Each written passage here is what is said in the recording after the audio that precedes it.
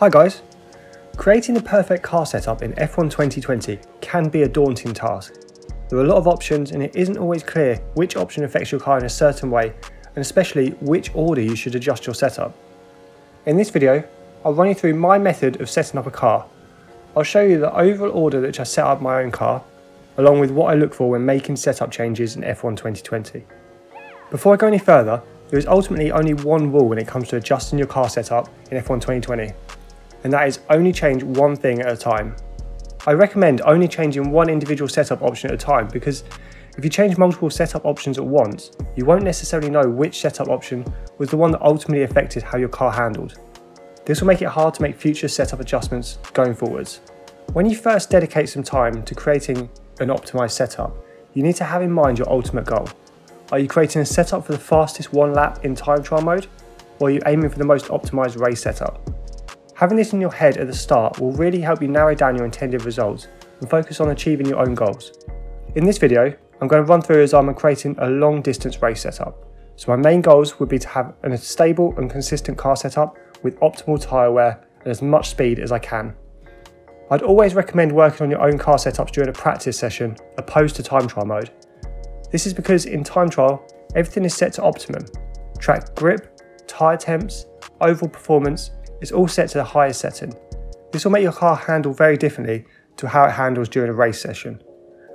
During a practice session, you should look for optimal and consistent weather conditions to give you the best baseline possible.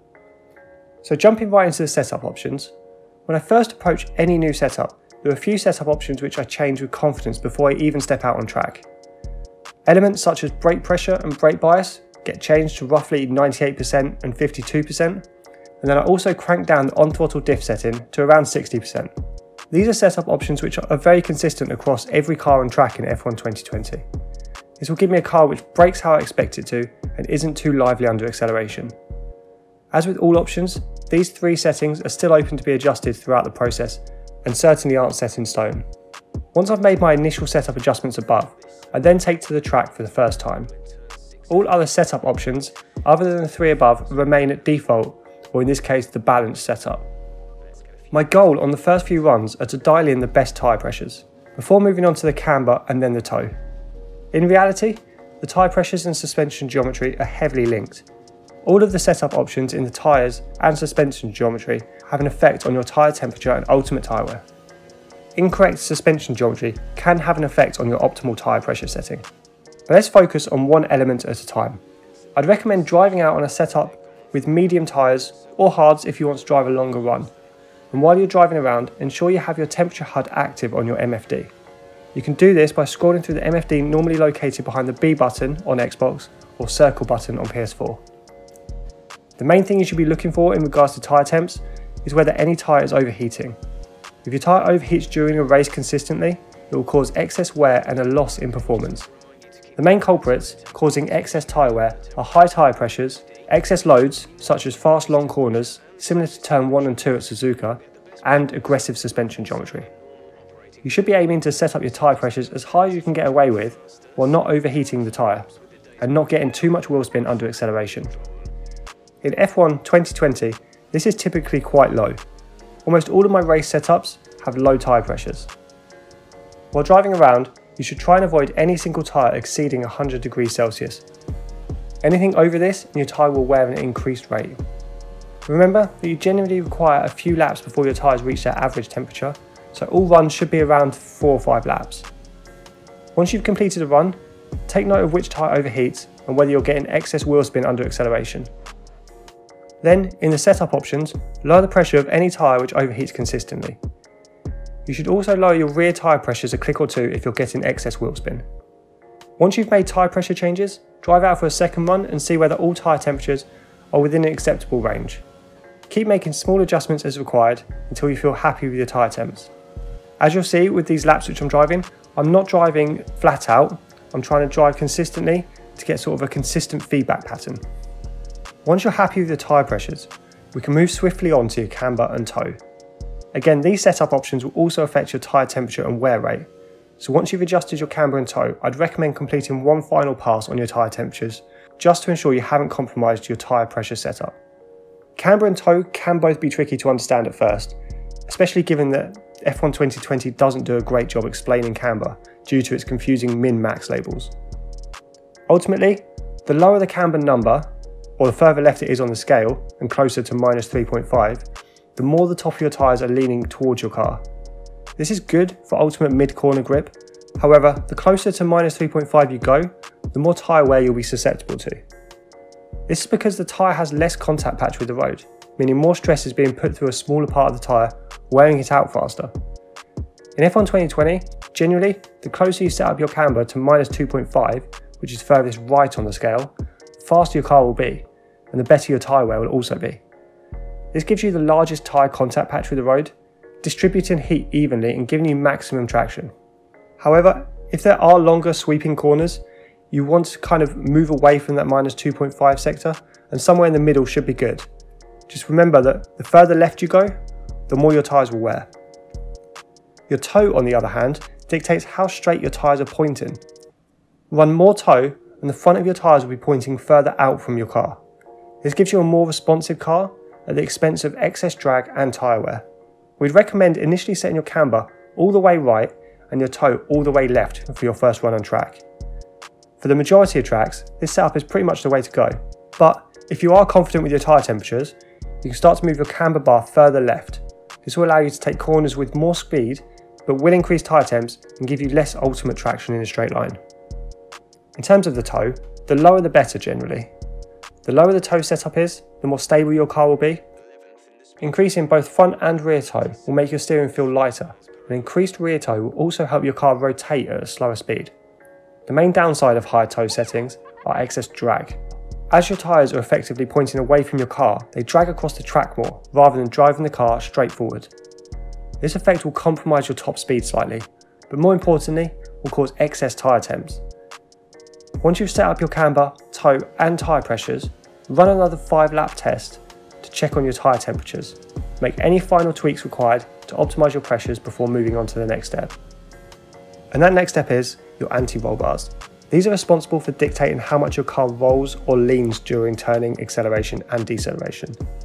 The softer your anti-roll bars, the more your car will roll, and the stiffer, the less it will roll. As a general rule of thumb, the stiffer your anti-roll bars are set, the more responsive your car will be during all inputs. This includes turning responsiveness, but also livens up your rear end, meaning your car will be prone to oversteering. The main negative about having stiff anti-roll bars are that they will introduce more tyre wear the stiffer you go. If you soften your anti-roll bars, your car will be more gentle on your tyres, meaning less wear and more grip. But your car will start to feel unresponsive and slow to turn in. Typically, most tracks will require slightly stiffer anti-roll bars, normally above 6, but sometimes right up to about 10 or 11. Another factor to think about when setting up your car for a certain track is the track's surface. If you're running on a bumpy track, stiff anti-roll bars will cause your car to bounce off of those bumps, causing a lot of instability. Whereas if you're driving on a smooth, modern track, you can increase your stiffness a touch. We would recommend you start to increase your anti-roll bars a couple of points at a time. With your rear anti-roll bars, set a few points above your front. Keep doing this until the car starts to feel too twitchy or you feel too much oversteer. Again, once you've implemented any anti-roll bar changes, keep an eye on your tyre temps to account for any excess wear you've built in. Just to reiterate, when we're testing this setup on track, we're not trying to put in flat out lap times. Instead, just drive consistently, a little bit under your maximum, just to get consistent feedback. The main thing to look out for here, up until now, is how well and stable your car is behaving. We want to try and dial out as much oversteer as we can, as much understeer as we can, and keep our tyre temperatures down. Once you've dialed in optimal tyre wear and set up your chassis to behave in the way that you want it to, the next step is to dial in your aero, as this will be a big factor when it comes to overall lap time. Ultimately, you want to run as little aero as you can get away with. The lower your aero, the faster you'll be in a straight line. However, you will be compromising some of your corner grip and speed. Typically, most circuits will require a higher rear downforce setup and lower front. The rear doesn't cause as much drag as the front aero does, and it will be beneficial when trying to maintain mid-corner speed. So one of the first changes you should make is to lower the front by a couple of points, or alternatively, raise the rear by a couple of points to create that offset. Then either lower or raise both the front and rear aero in tandem to suit the track you're driving. A fast circuit, such as Monza or Spa, will typically require lower downforce, while slower, more technical tracks like Monaco will require much higher aero. As mentioned, the goal is to lower your aero as much as you can get away with, without losing speed through the corners. Generally, it's more beneficial to run slightly lower downforce than slightly higher. If you set too much downforce, you'll be feeling the pain all through the race, as you'll be slow on all of the straights. If you're experiencing too much understeer, you can adjust your front wing up a little, and too much oversteer, increase your rear aero. Only make small adjustments, but keep going until you feel comfortable driving the car. Also, this is the part where you should keep an eye on your lap times, as they'll go up and down as you make adjustments. You can easily fall into the trap of setting your aero too high, because high aero will almost always make your car feel nicer to drive. So just keep an eye on your lap times and try and find the fastest and still comfortable aero balance you can. The final options you should address are your suspension options. I'd recommend starting with your ride height before moving on to your overall suspension stiffness. The goal with ride height is to lower it as much as you can before you start to encounter grounding or bottoming out. This is where the bottom of your car scrapes along the road. I'll demonstrate that here quickly by setting my ride height to 1 and 1, and you can see as I drive over the curb, the car just becomes skittish and I lose all control. You'll also be able to hear this along a straight. If your car is bottoming out on the ground as you drive down a straight, you'll hear it scraping. Typically, you'll want a slightly higher rear ride height compared to the front, which is called rake. Adding rake to your setup in F1 2020 does slightly increase drag, but will help produce more mechanical downforce, which is great for the corners. So offset your ride height by 1 point, with the front lower than the rear. Then start lowering it until you start to feel and hear your car bottoming out. As soon as you feel the road, you've gone too far, so bump it back up a little. If your car is feeling overly twitchy over bumps or unstable, you can always increase the ride height a little to fix this. Once you've achieved a good ride height setup, we can move straight onto our suspension stiffness. As a general rule of thumb, in F1 2020, you'll want to run a soft suspension setup. Quite often the quickest way around any track is to really attack the curbs and maximise your corner exit by driving over runoff areas. To do this effectively, without unsettling your car too much, you'll want a soft suspension setup. Again, a good rule of thumb is to offset your suspension stiffness, with the front 1 or 2 points softer than the rear. This will help your car remain stable when you hit curbs with your front axle. I'd recommend lowering both front and rear suspension to the point where you can attack curbs consistently. If you start to feel the car becoming a little twitchy or too lively over curbs and bumps, soften both front and rear suspension a little more until it becomes drivable. And that covers our general setup routine. Of course, once you've reached the end of this process and have set up all aspects of your car, there's almost certainly still lap time to be found. You can do this by analysing how your car feels as you drive, then adjusting certain individual elements ever so slightly. If you feel an improvement after each adjustment, keep it. If you don't, switch it back and try a different approach. However, when creating a race setup, just be constantly mindful of your tyre wear. This is one of the most important areas to optimise for race runs. There are a couple of areas which I didn't actually touch on in this, including the brake setup and the off-throttle diff. All of these settings are generally okay to leave, especially once you made the initial brake changes at the beginning. However, just take note of how your car behaves, as you can slightly adjust your brake pressure up and down to account for locking, or your brake bias forward or backwards. And with the off-throttle diff, the higher you go, the more rotation you'll get at slower speeds, but just try not to go too high. If you're not sure about this setting, generally leave it about 65, and you can get away with that on most tracks. Once you feel happy with your setup, why not jump into a quick race to test the setup out across a longer race distance and against the AI? As soon as you start following the AI, you'll also quickly realise areas of the track where you're either fast or slow. This can help you make further setup adjustments. For example, if you're too slow in the straights, you can jump back into the setup and reduce your aero a little. But hopefully, this video has helped you run through the process of actually creating a setup from scratch in F1 2020. If this video has helped you out, please give this video a like, as it will really help the channel grow.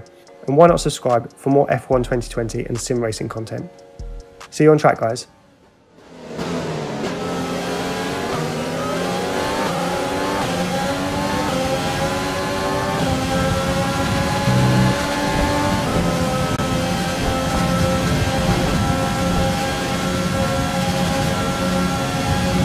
DRS is now enabled.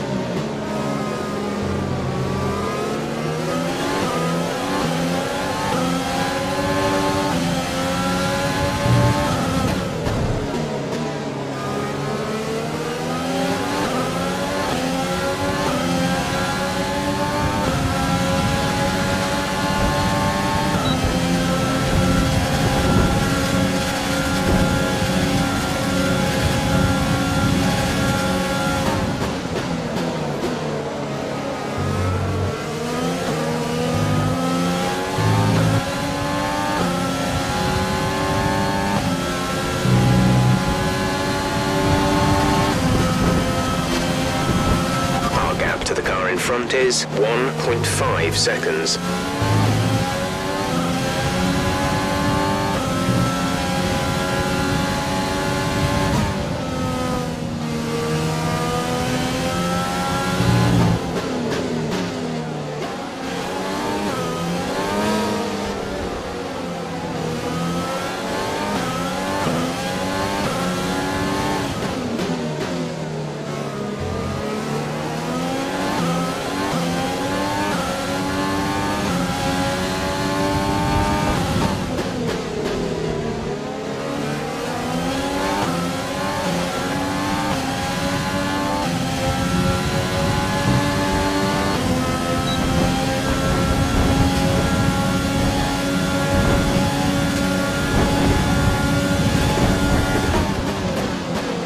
We're leading our teammate by 4.2 seconds.